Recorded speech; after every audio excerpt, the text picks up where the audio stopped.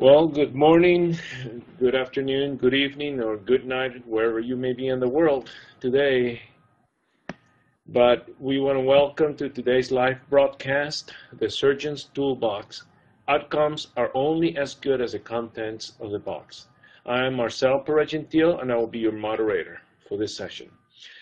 We have a few important announcements before we begin. This webcast is designed to be interactive, and we encourage you to ask questions during the event.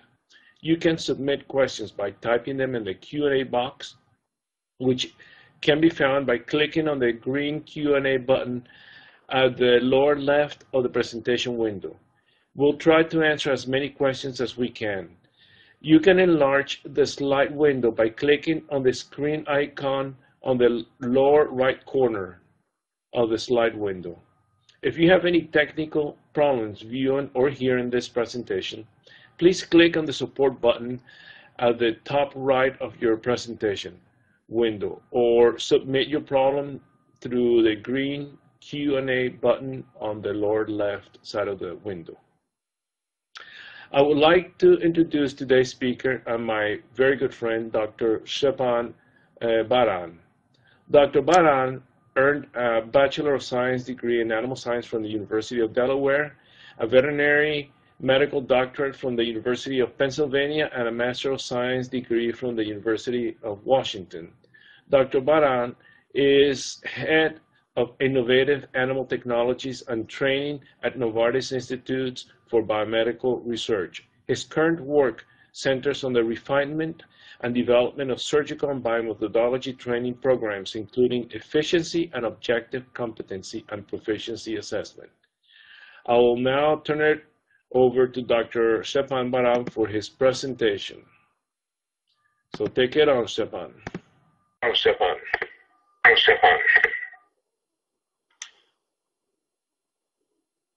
Thank you so much, Marcel, for the introduction and for moderating the session. Also like to thank all the participants for joining us for this session, and I'm very excited talking about this topic that very often is omitted when we talk about surgery. One of the things I do want to mention at the beginning is that we're going to be addressing mainly rodent surgery because rodents are the largest portion of the animals that we utilize, and also folks that utilize those species don't necessarily have that veterinary, surgical, or medical background. But a lot of the items that we're going to talk about can also translate into other areas of surgery and other species. So when we're going to talk about surgical instrumentation, we're going to be addressing proper selection. We're also going to discuss why we need appropriate instrumentation. We're going to touch up on quality of the instruments. We're going to also talk about surgical procedures that are required to think about when you are looking at the packages of the instruments that you would like to utilize. We're also going to spend actually quite a bit of time on ergonomics. And again, that's one of the areas that very often we do not pay attention to, but it's extremely important. And we're going to talk about proper implementation of the instruments into the surgical procedures and in the selection process. So what are some of the challenges that we face with selecting instruments in the biomedical field, in the laboratory animal science field? So one, lack of surgical background and specialization. So like I mentioned, most folks that perform rodent surgery don't have surgical, medical, or veterinary background. So it's very varied. So you have PhD students, undergrad students, veterinary technicians, animal technicians, and other technical staff. There are also a lot of companies that sell surgical instrumentation, and there's lack of nomenclature standardization. So one instrument can be called something different by different companies, which makes it very challenging identifying exactly what you need and also comparing between different companies. On the human surgery side, at the medical centers, they have procurement specialists. So that's an actual job of a person there. That's their full-time job to assist with procurement of various surgical instrumentation and equipment for surgical facilities for the surgeon. In most facilities, we don't have a person that specializes in that area. So again, we have to identify what instrumentation and what equipment we need. There's very often, there are standard kits available. So for example, if you search for rodent surgery or mouse or rat surgical kits in any of the search engines, you're going to find quite a few companies selling those kits. But very often those kits are composed of 5 or 6 instruments, and those might be appropriate for maybe 1 or 2 procedures, but they're not appropriate for more complex procedures. So for example, what I have seen is that with those packages, those 5, 6 instruments, surgeons will try to perform subcutaneous implantation of a pump, for example, all the way to a kidney transplant. And really, that's not appropriate, and we'll discuss that in more detail, why that is. So when we think about appropriate instrumentation, the reason for selecting the instruments that would give us better outcomes, it's going to allow us to optimize the procedural outcome. It's going to also thereby decrease the confounding factors. It's certainly going to decrease mortality and morbidity. And in the long term, it's going to decrease the expense. So during this presentation, we're going to spend, like I mentioned before, quite a bit of time addressing ergonomics. Then we're going to step into selection and procurement of surgical instrumentation. The topics we're not going to address, but are also very important, are magnification and illumination equipment, and also supportive equipment required, for example, for monitoring the animal, which is also helpful for the surgeons. So for example, if I'm doing a catheterization of the left ventricle in a rat, I would like to see how the animal is responding to that. But again, that's the type of equipment we're not going to be addressing today. So do ergonomics matter during rodent surgery? And why? So you guys have a chat function there. So I'm going to give you a few, 30 or 60 seconds or so for you guys to type in your answers there. Why would ergonomics potentially help you during surgery?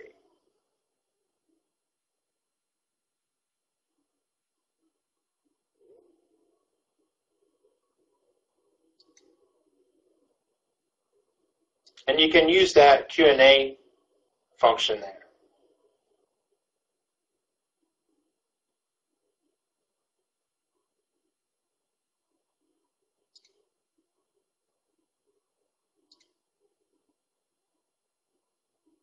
So we're getting some responses here. It's yes, repetitive motion syndrome. And most of you guys agree that it's important. And obviously it does. Often many surgeries are done and fatigue will cause errors. Ergonomics reduce hand and body fatigue, increase speed, and therefore outcome. Yes, explanation mark, more efficient surgery, less strain on the surgeon, multiple surgeries in a row. So great. So I really appreciate your responses here. So it might seem like maybe we're talking to the choir here, but at the same time, we're going to address 3 areas of ergonomics. So hopefully it will be something new to you guys as well. So do ergonomics really matter? So unaware of physical and mental fatigue that the surgeon must withstand to complete procedures. So folks who do not have experience in surgery, for example, PhD students, it might be challenging for them to understand the fatigue that you can undergo. It's also challenging for folks without that background to grasp the importance of ergonomically comfortable surgical instruments to outcome of surgical procedures. So one of the facts that I want to bring up here, that the food and administration did a survey, and it estimated 50% of 1.3 million unintentional patient injuries per year in United States hospitals are due to poor design of medical instruments. I thought those are pretty impressive facts, which goes along with the ergonomics, but also why you need the appropriate instrumentation for surgical procedures. So we're going to cover 3 subdivisions of ergonomics, or subclasses: physical, cognitive, and organizational.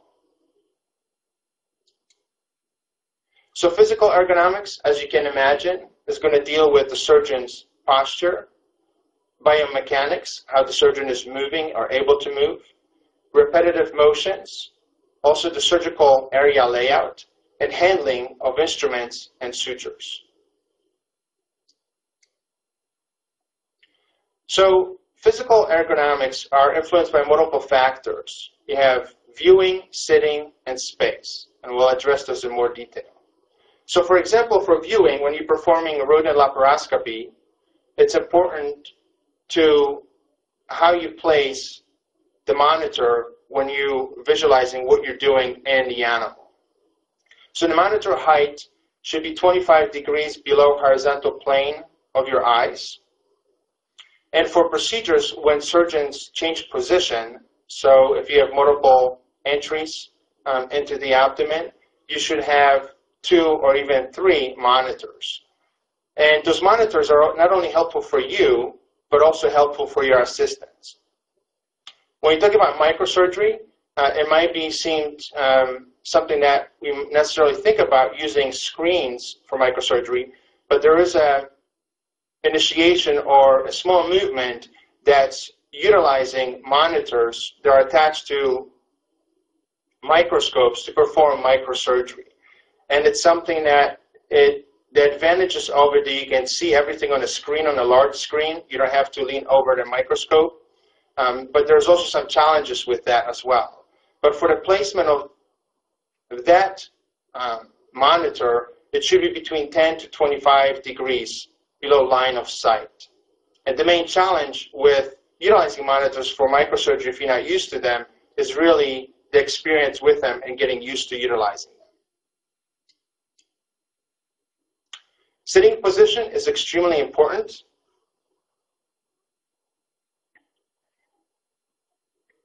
You really have to have an adjustable chair. And the way you should be sitting, that the spine should be in a neutral position, your hip and knee in straight line and parallel to the floor, and your feet should be resting flat on the floor. Very often what I see is that shorter folks will prop themselves with their toes, and taller people will sit in a position where their knees are above their hips. And again, it introduces additional stress to your body. Lower leg should be perpendicular to the floor. So really, your knees and your hips should be at a 90-degree angle, and your feet as well.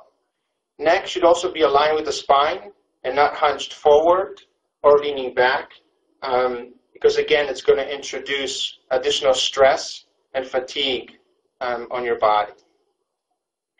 Hand positioning is also very important.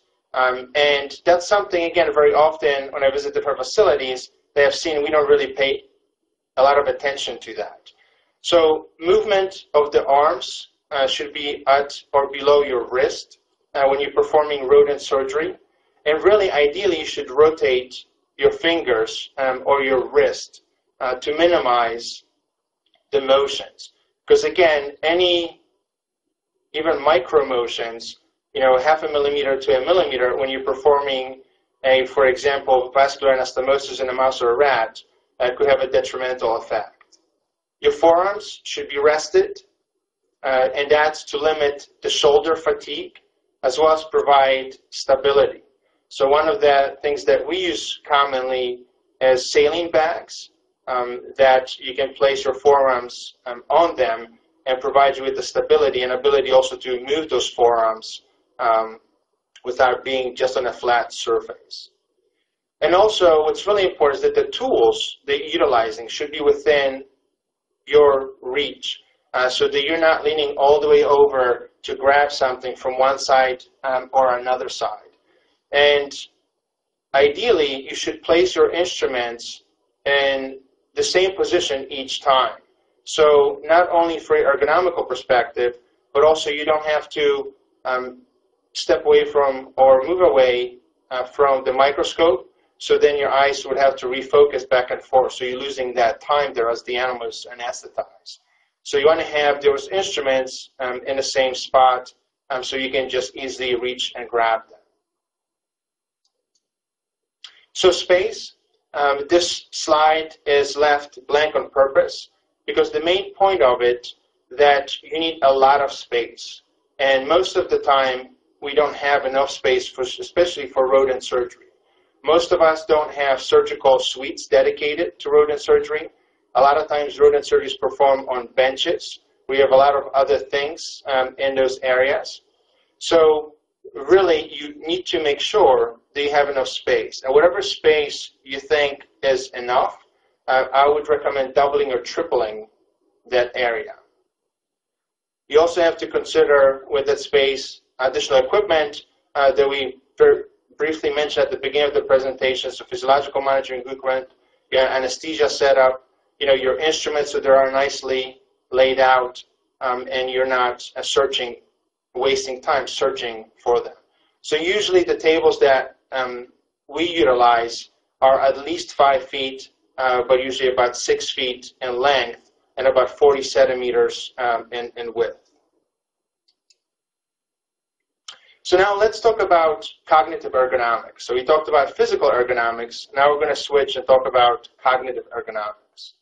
So cognitive ergonomics encompass things such as mental stress on the surgeon, both with the workload and decision making, as well as having a skillful surgical outcome. So a surgeon might be stressed because they have to perform so many procedures within a day, and they might have a very tight schedule.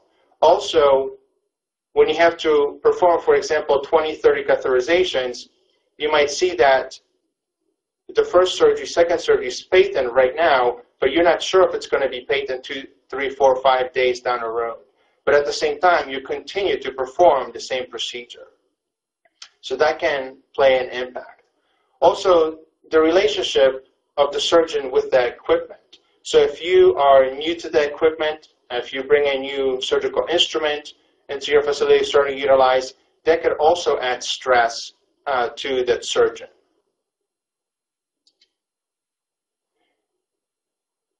One would like to make sure that the surgeon is competent and proficient, because that, if you're not sure how to perform a procedure, would have an impact on how stressed you are. It's very important to have an eye and hand coordination.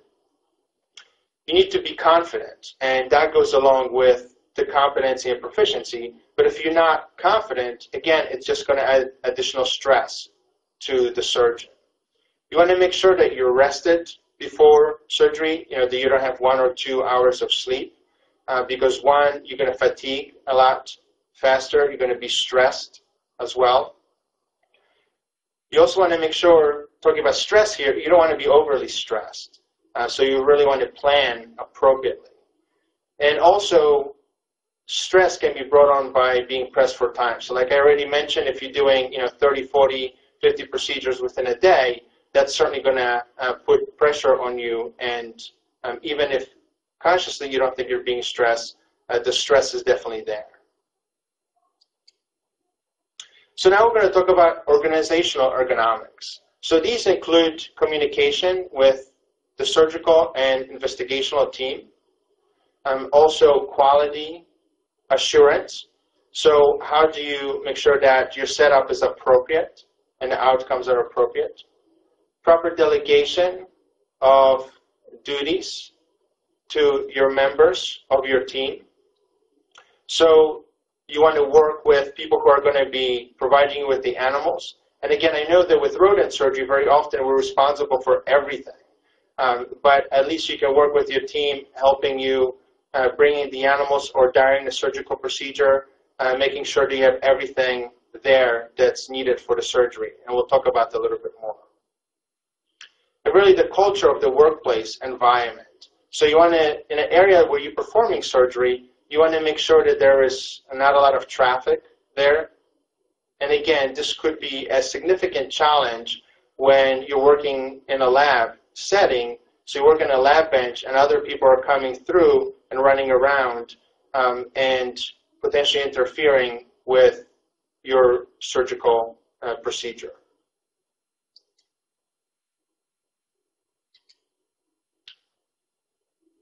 So you really want to communicate with everybody in your area that you're going to be doing that procedure. You want to identify the support staff, and that's something that a few studies have been done showing on the human surgical side that, and when I'm using human, I'm talking about medical centers where they perform surgeries on humans. And in those areas, that having the appropriate, competent, and proficient staff really increases better outcomes and decreases mortality and morbidity. So planning, so as a surgeon, if all the aspects around the surgery have not been planned out well, that's going to also put stress on you because you're going to think, do I have the appropriate analgesics that I'm going to use after surgery, or were those analgesics used appropriately pre-surgically? Medications, depending on, or compounds, depending what studies you're performing. Patient preparation, to make sure that you have everything available for that patient. So for example, drapes, all those different things. Aseptic technique is also very, very important. And again, we're not going to be addressing that here, but it's something that's been addressed during other presentations within this conference. And the anesthetic protocols. So as a surgeon, if you're doing a thoracic surgery, you want to make sure that everything is addressed and you have the appropriate anesthetics, but also appropriate anesthetic setup. Because any of those things are going to put additional stress on you. And for example, if you're just the one who's performing surgery, if you need to adjust the anesthesia, you want to make sure that it's set up in the right area and easily reachable to you as a surgeon. So when we think about organizational ergonomics, we should consider the micro environment and the macro environment. So the micro environment is right around the animal where you're performing the surgical procedure. The macro environment is the whole room, for example. So like if you work in a lab setting, again, people coming in and out, different equipment being in your way potentially. So you really should assess both of those environments. You also want to make sure that you have enough sterile instruments. So if you're performing multiple procedures within a day, do you have enough packs available? So you're not running out and trying to grab instruments between the surgeries, or even worse, during the surgeries. And that also goes along with all of the other pieces of equipment. So for example, like suture, if you drop a suture on the floor or off the sterile area and you have to replace it, you don't want to need to get up and go get that suture. You should have the suture available and placed in easily reachable area. Also, scheduling surgical procedures is very important, and that applies specifically if you're doing multiple surgeries within a day. And usually, things are going to happen and potentially go wrong. So you want to make sure that you give yourself enough time in between the surgeries and for the surgeries. So again, you don't have that stress upon you that the number of surgeries that you have, everything has to go the right way. And again, stacking of consumable surgical supplies. So I already mentioned suture material, but anything else that you would need, even some basic things like gauze, you want to make sure that that's available and within easy reach of where you're sitting. So just to summarize ergonomics, there are three categories that we should consider: physical, cognitive, and organizational. And it's really important that each one of these categories is addressed and optimized as much as possible in order to have successful surgical outcome, which is going to lead to appropriate or good data and decrease the confounding factors. So now we're going to switch gears a little bit and talk about selection and procurement of surgical instrumentation.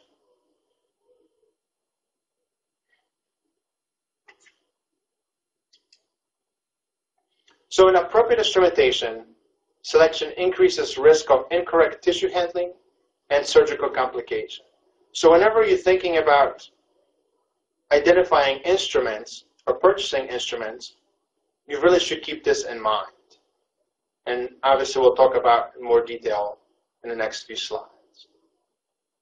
So appropriate instruments are for intended surgical procedures. So like I mentioned at the beginning of the presentation, if you're thinking about doing a kidney transplant, you're going to need very different instrumentation if you're performing a subcutaneous pump implantation or even a heart transplant or a gastric bypass procedure. And that could be in rodents or even larger species. Because those appropriate instruments will allow you to perform your procedure correctly, and it's going to lead to an appropriate outcome. So the instrument properties that you should consider are the ergonomics of the instruments, the quality, longevity, as well as affordability.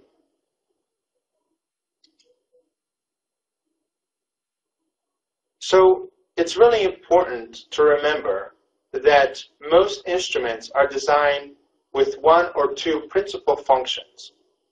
So for example, hemostats, you should not utilize them as needle holders. Another example, using microsurgical needle holder to grab suture. You should use it to grasp and hold and maneuver microsurgical needles and not suture material. If you do that, it's going to weaken the suture, which can lead to tearing and potentially dehiscence of your anastomosis site or closure. Also, grasping larger needles with microsurgical instruments can lead to a damage of those and increase the wear and tear on them. So then when you are actually trying to grasp smaller needles, it's going to be very challenging to do. So suture holders are very often used or not utilized in microsurgery, because very often we use other instruments to grasp suture. So there are appropriate instruments for that, for handling suture material. They're very often also referred as tie forceps, but they allow you to grasp microsuture, for example, 10, 11, or 12-aught. They're more delicate than your needle holders. And again, they do not damage the suture material. So here are some of the resources, and this PowerPoint presentation will be available to you afterwards, so you have a copy of these.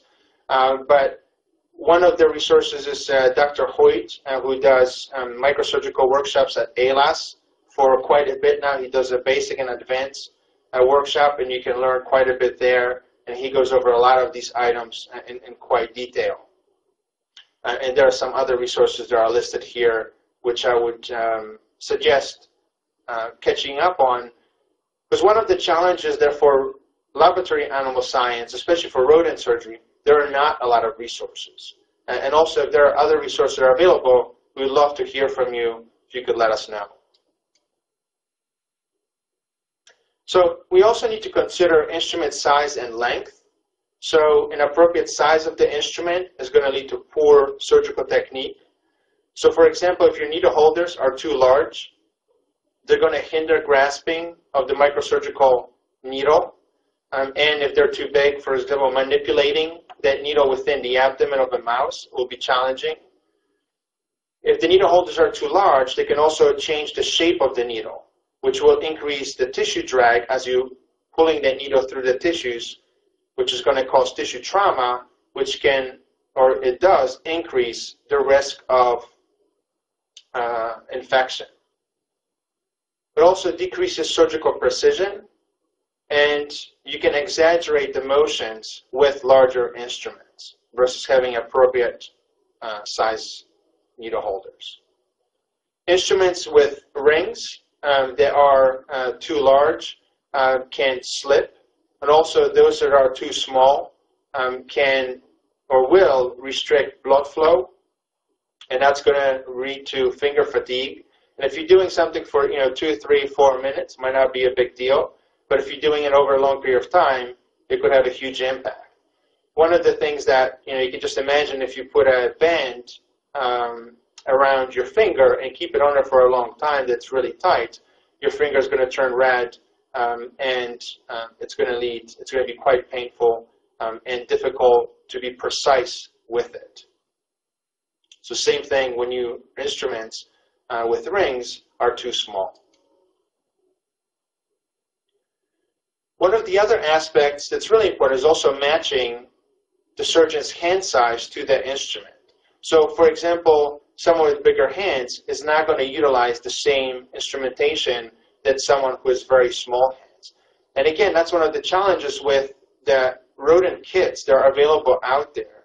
That with those 5, 6 instruments, really they're not applicable for every size of hand. And again, it's like mentioned, the type of surgeons or people who are performing rodent surgeries the backgrounds is very diverse. An instrument really needs to be long enough so that they're not operating ends rest on the webbing. So here, if I can just demonstrate holding a camera, you can see that. So if I'm holding this instrument, it's resting in a webbing between my thumb and my pointing finger. So that's how the instrument should rest. And if the instrument is too short for that, it's going to decrease the ability of you to control that instrument. Also, inappropriate instruments are going to lead to fatigue and increase trembling. And so you want to really minimize that when you have the appropriate instruments, which again, it's going to provide you with optimal control of that instrument, and it's going to allow you to perform your technique correctly and precisely.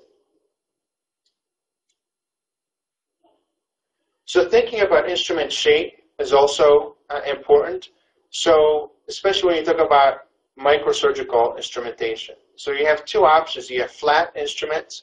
So for example, if I can just show this, so this is a flat instrument.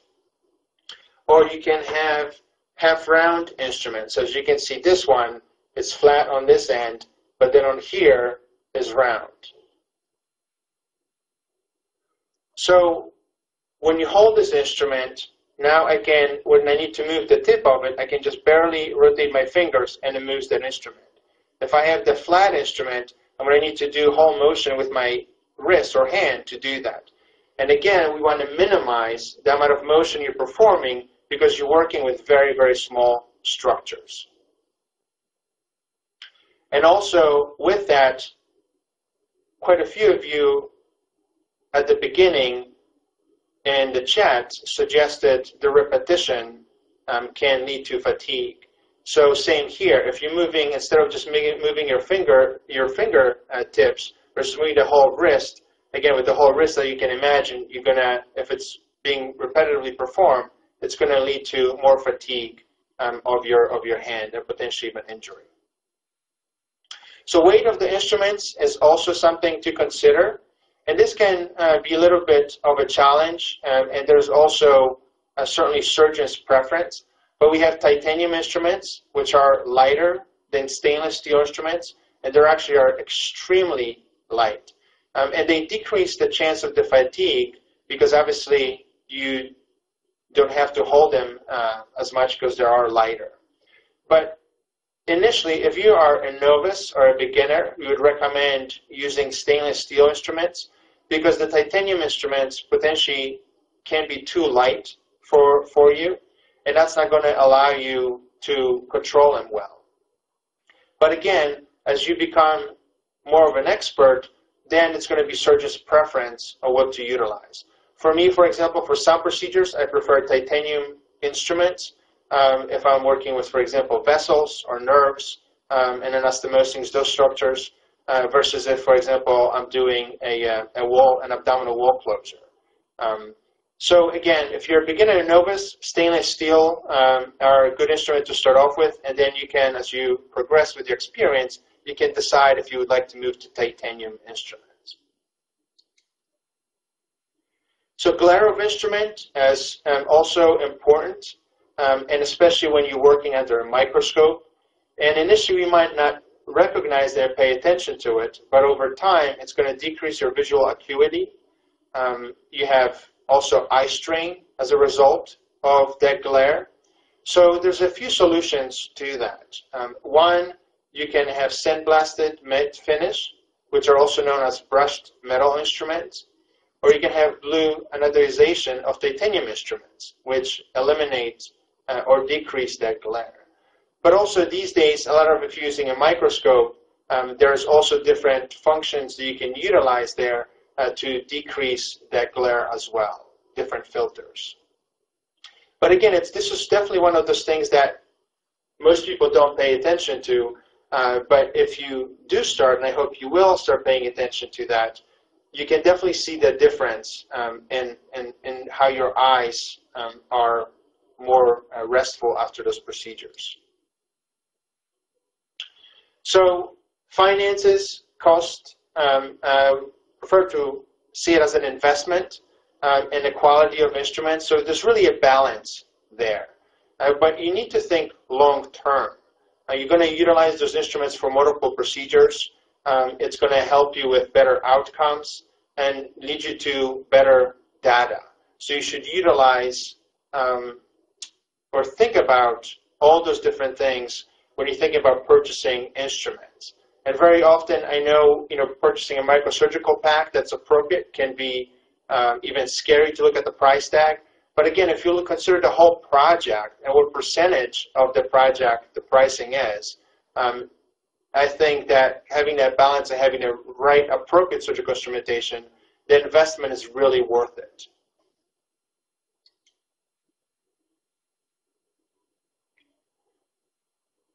So we have a question here.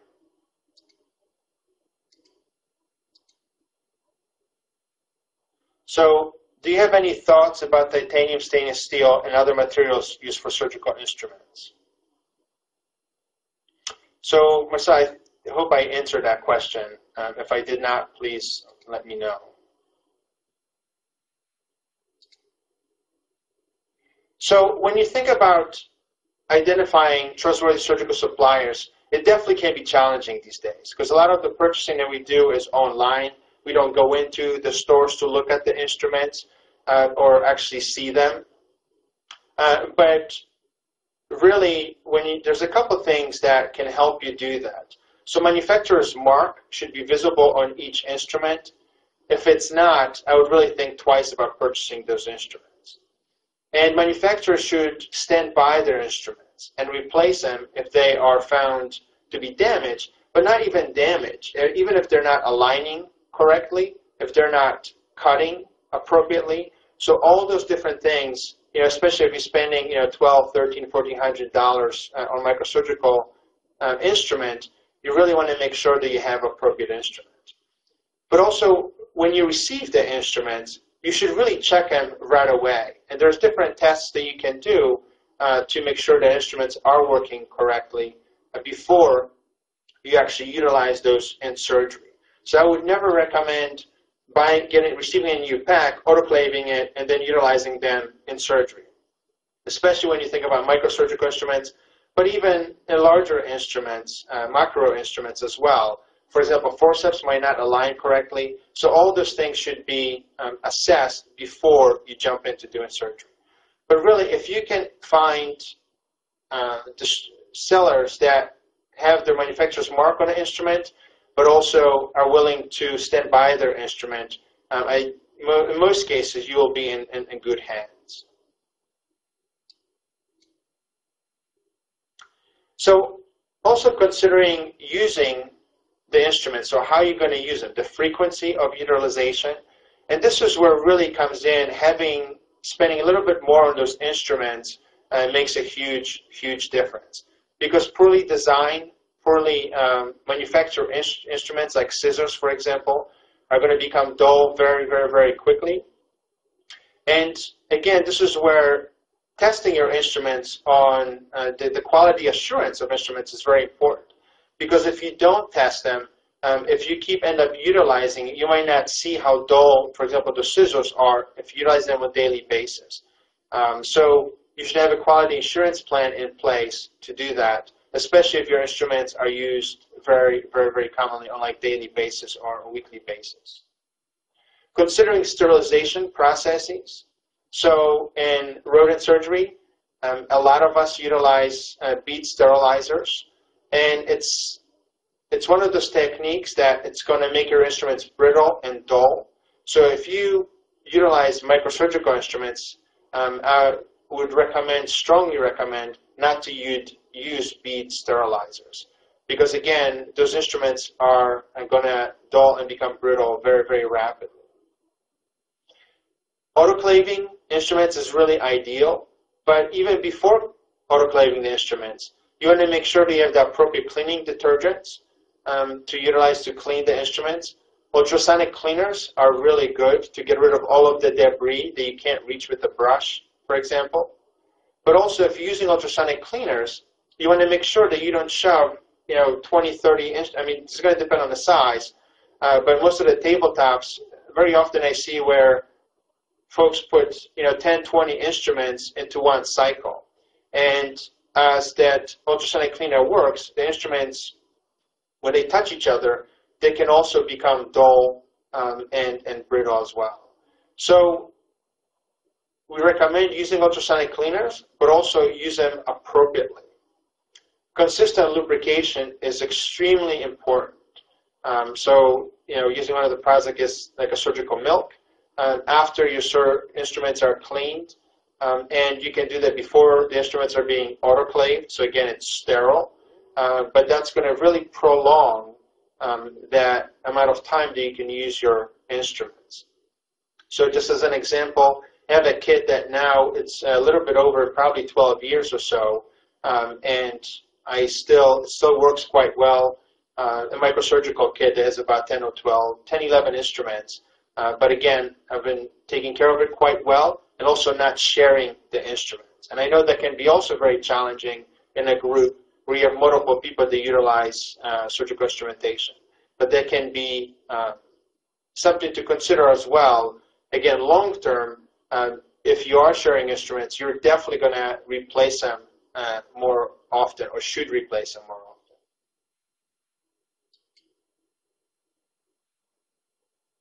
So when you think about appropriate instruments, again, there are a lot of standard kits available out there for rodent, for mice, and rats performing surgeries.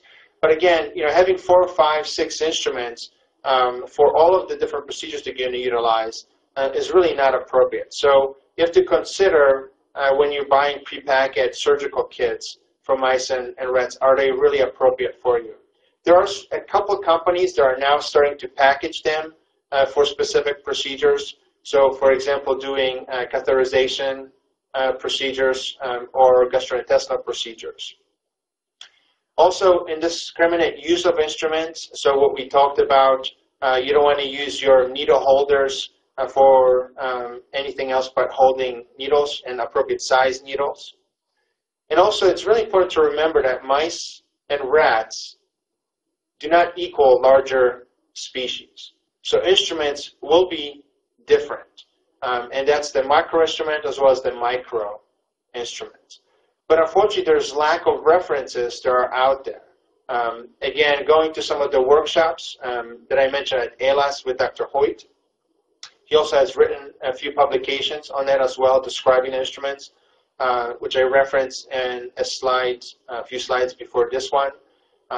But overall, there's really lack of reference. So ideally, before you spend hours and potentially even days trying to identify what you need, reaching out to someone that has the expertise in those procedures can be very useful and save you a lot of frustration, not just during the selection process of procuring those instruments, but also during the actual surgical procedures.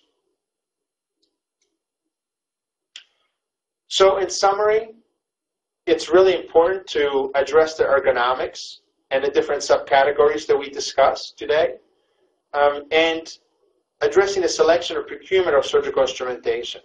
Again, spending money upfront, or I should investing money upfront, is really worthwhile long term. And again, there's quite a few topics we didn't address today, like the magnification, illumination, and supporting equipment, how to procure that as well.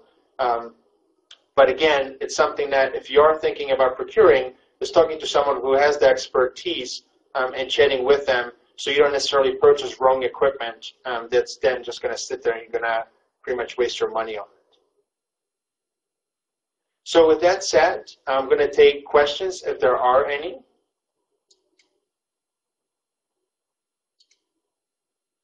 And so let me pass on this to Marcel. Since here's our moderator for today. And so let me pass on.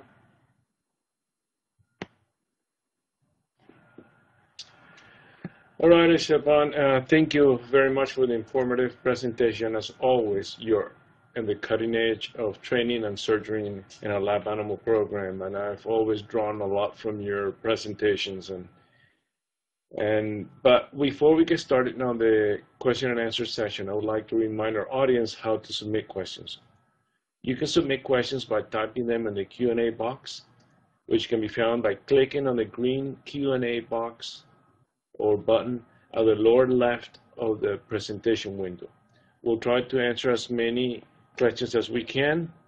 And our first question is could you comment on the appropriate cleaning of surgical instruments to stretch their life?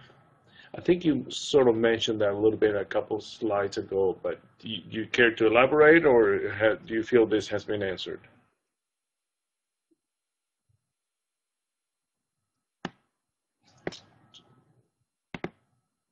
Excuse me, I'm trying to pass it on back to you, Szczepan.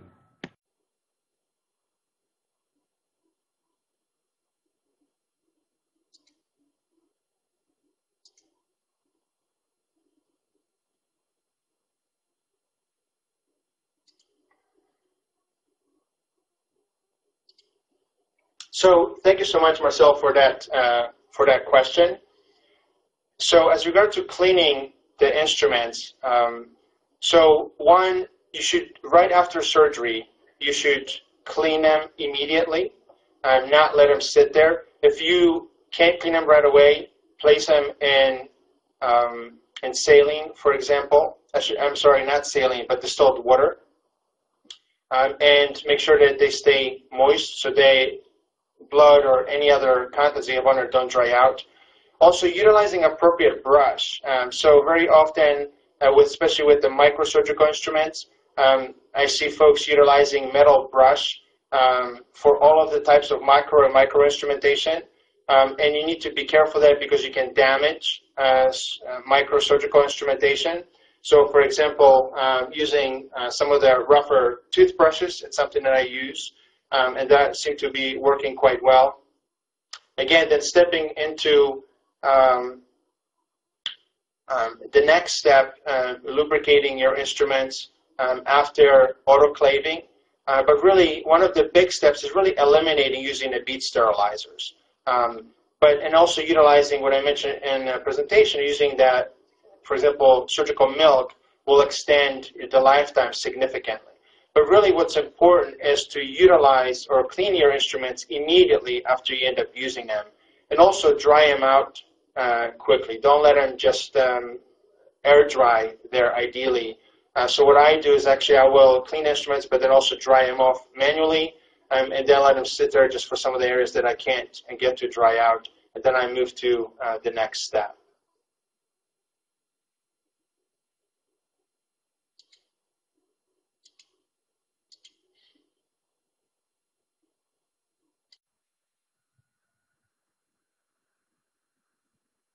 The next question comes from Michelle Courtney, the Scripps Research Institute.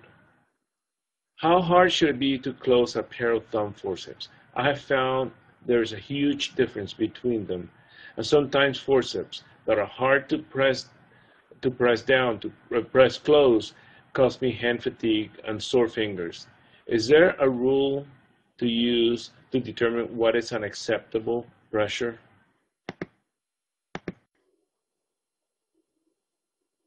So that's a great question. And so, and I'm hoping I can answer that for you, but a lot of it is going to be expertise or experience with them. But one, you want to make sure that they're aligned correctly, but they should close very easily. If you need to put a lot of pressure on them, most likely they're not appropriate. And this is where, if you have a good surgical manufacturer, you can go back to them and mention that.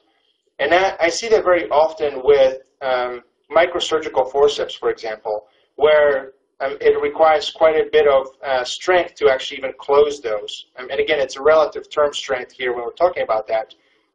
But they should easily close for you. And then also, even when you haven't closed, it should not require a lot of strength to close it. If you're getting fatigued by just keeping your forceps closed, my recommendation would be to change them because you should not. If you're repeating a procedure, throughout the whole day, you're certainly going to be slightly fatigued at the end, but not to the extent that I believe you're describing in this question.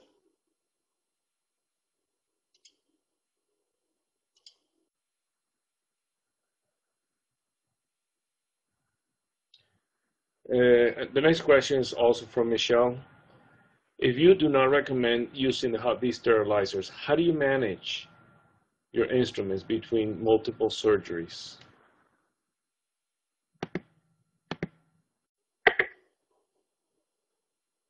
So again, and certainly not to answer that, Michelle, or I think most of you guys want to hear, but we're very fortunate. For us, we actually have enough kits to do that. But the other part also, for example, if you're doing multiple procedures, now you can, we have also autoclaves. They have very short cycles. I believe they're about 20 minutes or so you get tabletop autoclaves. So if, let's say you have even 3 sets, you can autoclave the other instruments as you're performing those procedures. And also for the shorter procedures, most likely you won't need 10, 12 instruments. For example, if you're performing a vasectomy and you need to do multiple of them within a day. So you're not going to need that many instruments. So buying maybe 5 or 6 sets as you're moving forward through them, you can autoclave the other ones as you're performing the procedures. So investing in autoclaves, again, getting the ones with the short cycles can be very, very, very useful. One of the things that some folks also do is flashing your instruments. And what that means is that you're putting your instruments into an autoclave without wrapping them. So you can decrease that cycle as well. It's something you can potentially use if you're going to have to decide between doing that or bead sterilizer. I would recommend doing that. But again, that's necessarily not an ideal solution. But really just having the investment of having a number of surgical kits and having an appropriate autoclave, that would be my recommendation.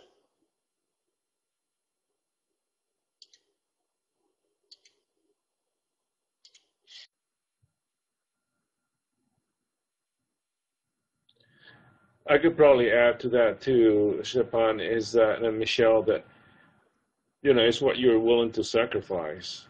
If you need to know what you're sacrificing quality of instrumentation, and then maybe you need to purchase them more often. So it's just, if you're going to be using the hot bead sterilizer. Okay, so the next question comes from Russell Higbee from Sanofi Pasteur Vax Design Corporation. Thank you very much, Szczepan.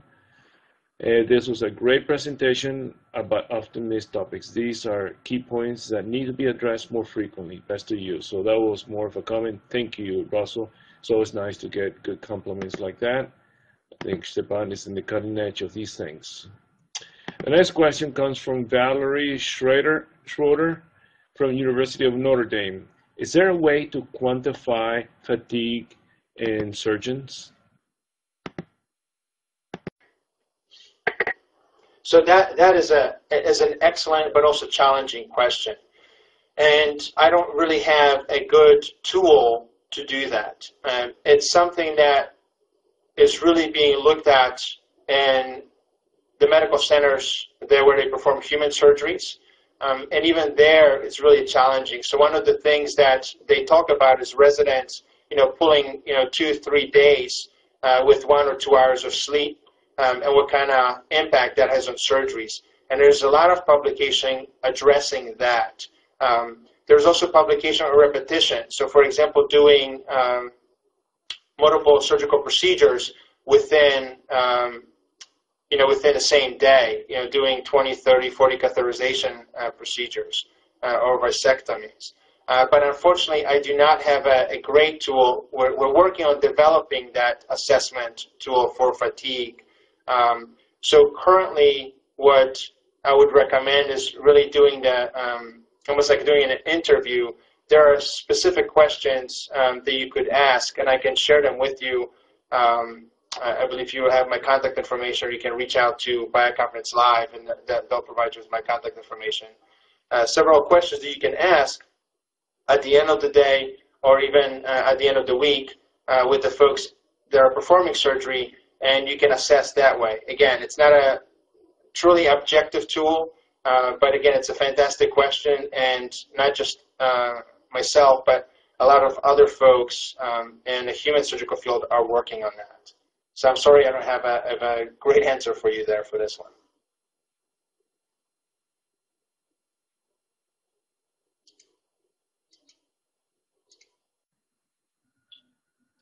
The next question is from Alejandra Flores González, Universidad Autónoma de Nuevo León. Hello, Alejandra. Thank you for the question. And the question is, do you think that human instruments for surgeries that are performed to the mouth, I think that she's talking about human oral surgical instruments, are optimal for surgeries in rats?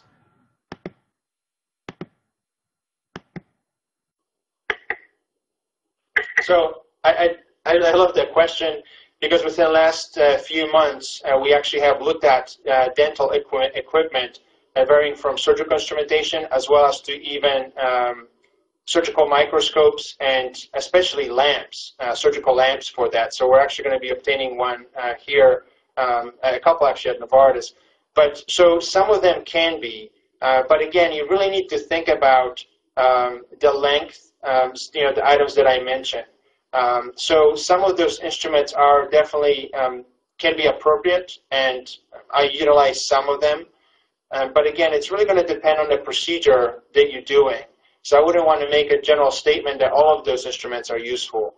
But it's certainly one area where you can look at, and it kind of limits for you in a way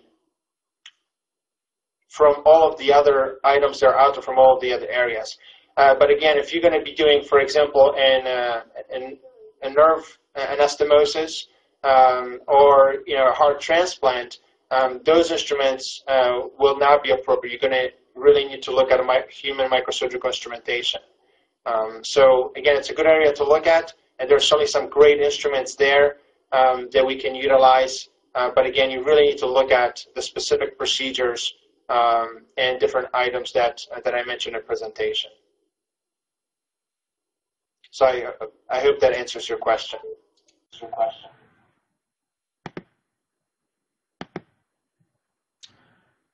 The last question is not really a question, but it's more of a comment from Kim Tutt from Research Animal Unit at University of Cape Town. Great, wow.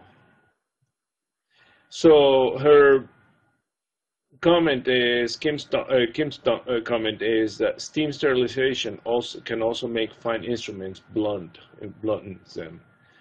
So would you like to comment on that, Szczepan?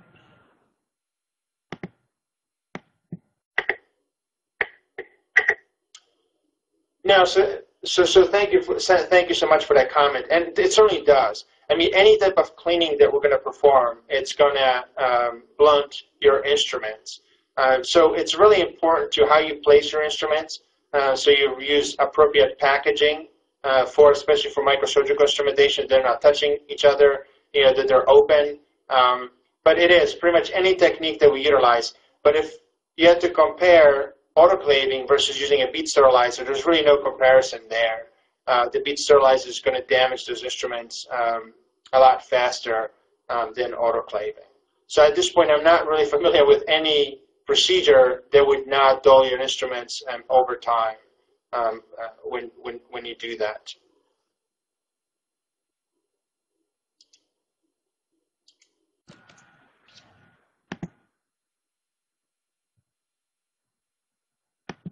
Well, it doesn't look like we have any more questions, and so I want to thank the audience for their interesting questions and participation in today's event.